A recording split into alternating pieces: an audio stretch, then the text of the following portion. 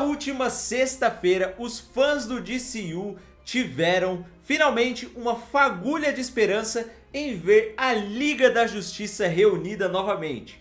Aliás, nós vimos a Liga da Justiça lá. E por que a Liga não apareceu completinha ali? No vídeo de hoje a gente tem algumas informações oficiais sobre isso, sobre os bastidores de tudo isso que está acontecendo na DC. E vamos conversar um pouquinho também sobre o que essa aparição da Liga da Justiça em Pacificador pode significar. Será que nós veremos um filme 2 da Liga da Justiça? Por que o Superman tá aparecendo tanto sem mostrar o rosto? Por que a Warner não tá colocando o Henry Cavill ali?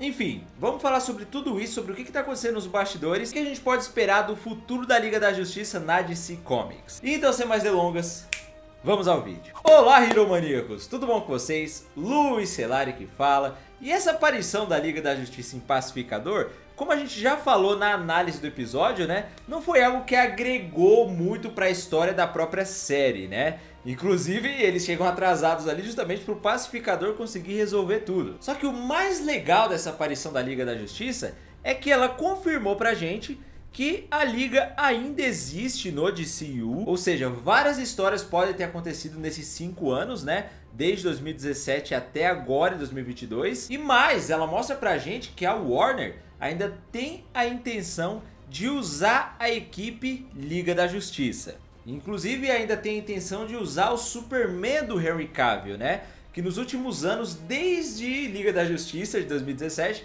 tem sido uma grande incógnita. Afinal, a gente não sabe se ele vai sair, eles vão colocar outro Superman, se ele vai continuar. Já passaram quase 10 anos, não fizeram o Man of Steel 2. Enfim, parecia que a gente nunca mais ia ver essa Liga unida depois do Liga da Justiça do Zack Snyder, né? A gente sempre teve muita esperança, pediu muito pra HBO fazer o Liga da Justiça do Zack Snyder 2. Tem a campanha, né, Restore the Snyderverse e tudo mais. Mas a verdade é que a gente não tinha evidência nenhuma de que isso ia acontecer. Tava tudo caminhando para um flashpoint na qual tudo seria rebutado e muito do que a gente já viu seria apagado, né? Inclusive, evidências já das gravações de Batgirl mostram que depois do filme do Flash no Dceu, o Batman será substituído e será o Batman do Michael Keaton. Muitas coisas do Dceu a gente sabe que vão ficar, né? Como o Comissário Gordon, interpretado pelo J.K. Simmons, mas outras coisas vão mudar também. E é nesse ponto que eu queria chegar. Porque essa aparição da Liga em Pacificador mostrou pra gente exatamente o que vai mudar e o que não vai, entendeu? Porque, ó, pensa comigo, o Cyborg que a gente viu no Liga da Justiça, provavelmente nós nunca mais veremos no Dceu por causa da briga que rolou entre ele e a Warner Bros, né? Todas as acusações que ele fez ao presidente da DC Filmes, né, que atualmente é o Walter Hamada. Ele falou que enquanto o Hamada estiver na DC ele não quer voltar também. Inclusive existiam planos do Cyborg estar no filme do Flash, mas ele foi totalmente cortado. Então aquele Cyborg provavelmente nós não veremos mais, ou sei lá, talvez depois de 2023, com a fusão que rolou entre a Warner Bros e a Discovery, mudanças aconteçam na DC Filmes e aí a gente pode ter uma reviravolta nessa história. Mas por hora o Cyborg não está, por isso que ele não apareceu ali. E o outro que não apareceu e que vai ser substituído é o Batman do Ben Affleck. Como nós já vimos nas gravações de Batgirl, o Batman principal do Dceu vai virar o Batman do Michael Keaton, certo? Inclusive eles gravaram cenas com um dublê usando o traje do Ben Affleck, mas a Warner vetou a participação dele na série, assim como vetou também a participação do Lanterna Verde no filme do Zack Snyder, porque eles têm planos pro Lanterna Verde no futuro, né, na série, no filme que vai rolar. Então eles não queriam agregar o Lanterna Verde a esse outro universo. E com o Batman foi a mesma coisa. Então o Batman do Ben Affleck não vai mais estar no Dceu, que vai ser o universo dos filmes, né? E o universo de Pacificador também. Isso não quer dizer que ele não vai voltar mais. Quem sabe depois disso eles não restaurem realmente o universo do Snyder. E aí o Batman do Ben Affleck pode ser usado no universo do Snyder. Mas no Dceu vai virar o Batman do Michael Keaton. Então isso já responde até uma questão pra gente, né? Tinha a galera perguntando, pô, será que a liga que a gente viu ali é a liga do Joss Whedon ou é a liga do Zack Snyder? Então, por causa disso, tudo indica que a liga que tem ali é a liga do Joss Whedon, no filme de 2017 mesmo. Porque senão o Ben Affleck estaria ali também. E também já foi tudo provado que, pô, o filme do Esquadrão Suicida se passa no Dceu, que é o universo canônico do filme de 2017. Pacificador, consequentemente, também se passa nesse mesmo universo. Então é natural que a liga que está ali é a liga que a gente viu no filme de 2017 mesmo. E agora vamos para a parte boa, que é a esperança que essa aparição da liga trouxe. Cara, antes da gente continuar com o vídeo, se você não se inscreveu no canal, se inscreve, que é muito importante para você receber todos os vídeos do canal, para o canal continuar crescendo, chegando em mais pessoas também. Eu preciso demais dessa força de vocês. Então se inscreve aqui e compartilha os vídeos para todos os seus amigos que são fãs de super-heróis também, para eles ficarem sabendo de tudo que tá rolando. E agora, vamos continuar. E agora vamos para a parte boa, que é a esperança que essa aparição da liga trouxe. Que foi, eles colocaram ali o Superman do Henry Cavill. Tudo bem que era um dublê, né? Tanto o Superman quanto a Mulher Maravilha não eram o Henry Cavill e a Gal Gadot. E tem explicações para isso também. O Henry Cavill, na época que eles gravaram essa cena, estava gravando a série The Witcher.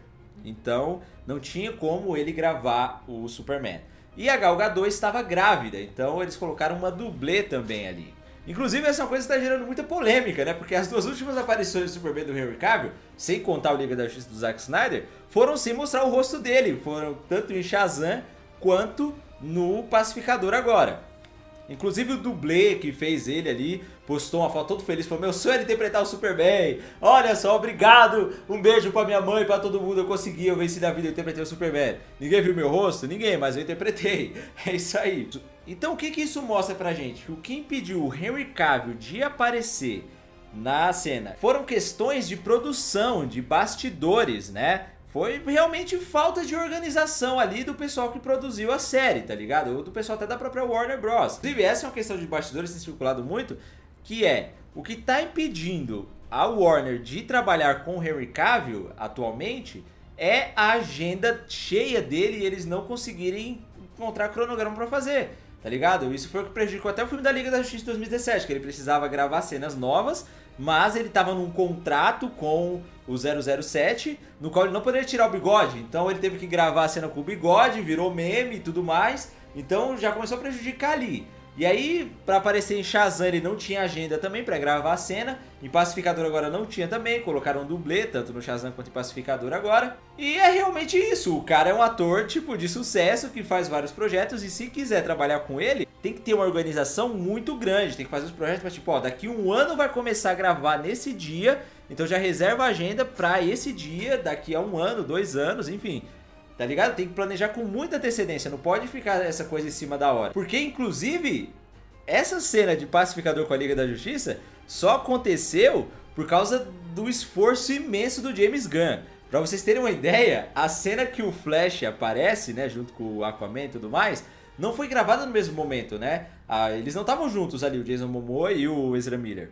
Foi uma montagem. O Jason Momoa gravou ali junto com o Pacificador e tudo mais, mas o Ezra Miller gravou a parte dele nos sets de gravações da Marvel, enquanto eles estavam gravando Guardiões da Galáxia. Olha o que o James Gunn teve que fazer pra conseguir fazer essa cena. Pegar o personagem da DC e pedir pra Marvel filmar as cenas dele pra mandar pra DC, velho. E nos últimos tempos, as produções da Warner estão acontecendo muito assim, né, cara? Tipo, o próprio Liga da Justiça, tiveram que regravar várias cenas 6 meses antes do filme estrear. Então tá faltando planejamento a longo prazo mesmo, entendeu? Eu acredito que seja isso que esteja impedindo o Henry Cavill de aparecer, tá ligado? Como Superman. E aí, por que que isso é uma esperança pra gente de realmente ver a Liga unida de novo? Porque mostra que o problema não é tipo, ó, a Warner não quer mais essa liga, vão mudar tudo e tal. É simplesmente falta de organização, é muito mais fácil de resolver, tá ligado? Inclusive, o presidente da Warner Media deu uma entrevista, né, depois que essa cena saiu também, e disse ali que eles estão se esforçando muito pra manter o Dceu organizado.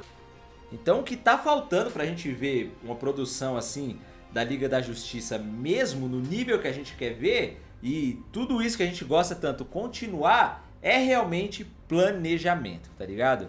Vamos ver aí, a gente vai saber nos próximos anos o que eles estão planejando. O filme do Flash vai ser um divisor de águas para isso, que a gente vai saber ali realmente o que vai ficar no Dceu, o que não vai ficar no Dceu.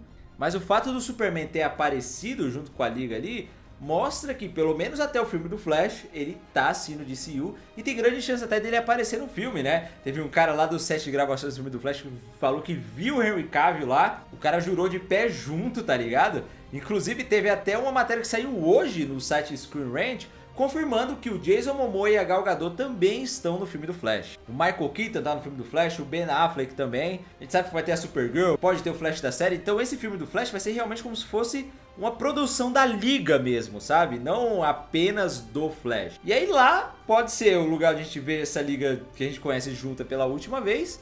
Ou pode ser que, e provavelmente, coisas vão mudar e nós veremos uma nova Liga. Se eles colocaram o Superman do Henry Cavill ali, nesse momento, quer dizer que ele deve continuar. Porque assim, há uns meses saíram uns rumores que foram bem bostas, na minha opinião, que diziam que o Dceu ia ficar sem Superman, tá ligado? Eu até na época eu falei, bom, pode ser que fique igual o Arrowverse e tudo mais, mas pensando melhor depois, não ia funcionar, porque o Arrowverse até colocou o Superman depois, tá ligado?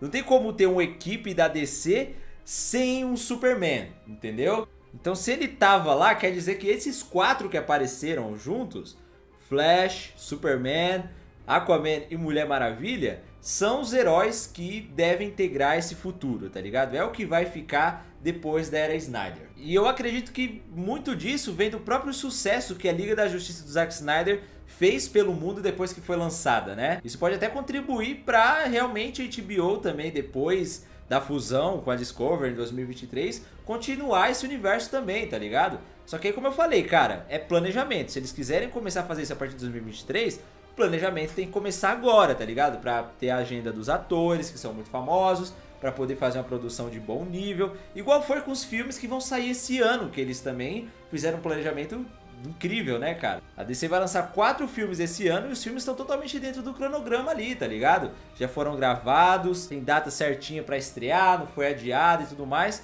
Então 2022 realmente é um grande começo, assim, pra essa nova era da DC. Então eu realmente estou muito esperançoso. Comenta aqui embaixo o que você acha disso depois dessas informações que eu passei aqui pra vocês. E manda esse vídeo pros seus amigos que são fãs da DC, pra eles verem tudo que tá acontecendo assim por trás dos bastidores, né, os principais problemas, e saber também o que isso significa pro futuro dos filmes, que é muito importante, beleza? É isso, muito obrigado por ter assistido até aqui, um beijo e até a próxima!